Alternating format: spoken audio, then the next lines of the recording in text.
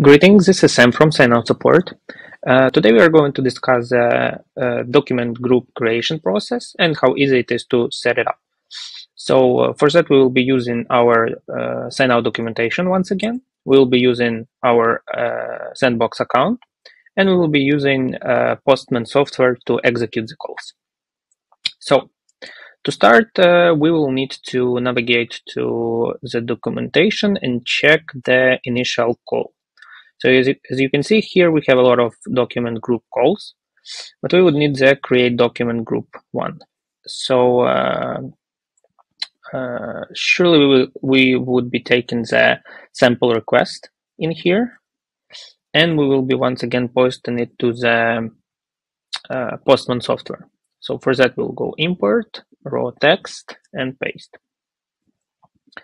However, as you can see, we would need to change some parameters here. The parameters are those that are specific to your account. So for example, we would need to provide our access token, and we would need to provide document IDs of our group and expected name of our group. Let's just call it test group.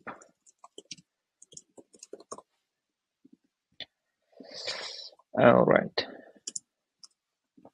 So the document IDs, you can take the document IDs from your existing documents that are already edited and are ready for the sign-in.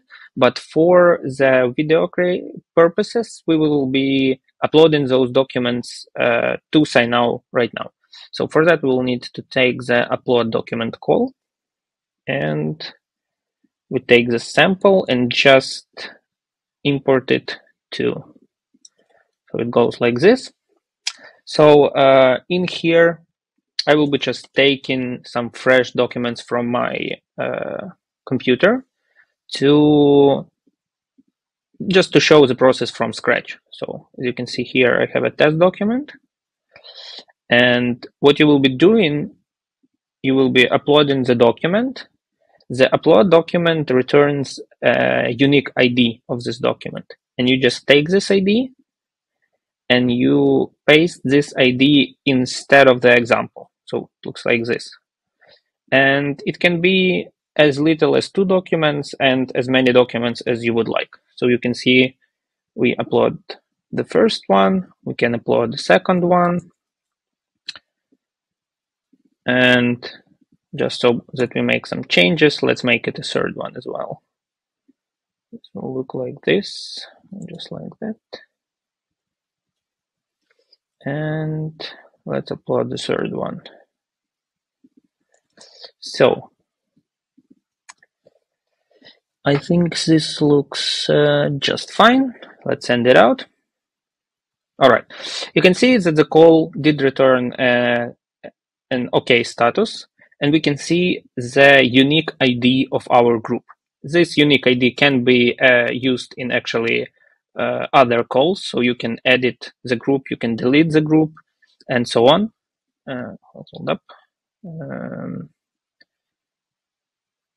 This document group. So yeah, you can edit the group, you can get information from the group, you can delete it. So you would need a unique ID of the group to perform those calls. And in the end, I just wanted to show how it looks in the signNow user interface. All right, you can see our document test group. We have 3 documents here, and we can open it and check that we have 3 copies of our freshly uploaded documents. So that's about it. Yeah, that's all I wanted to share for this time. Thank you for coming. Have a great day.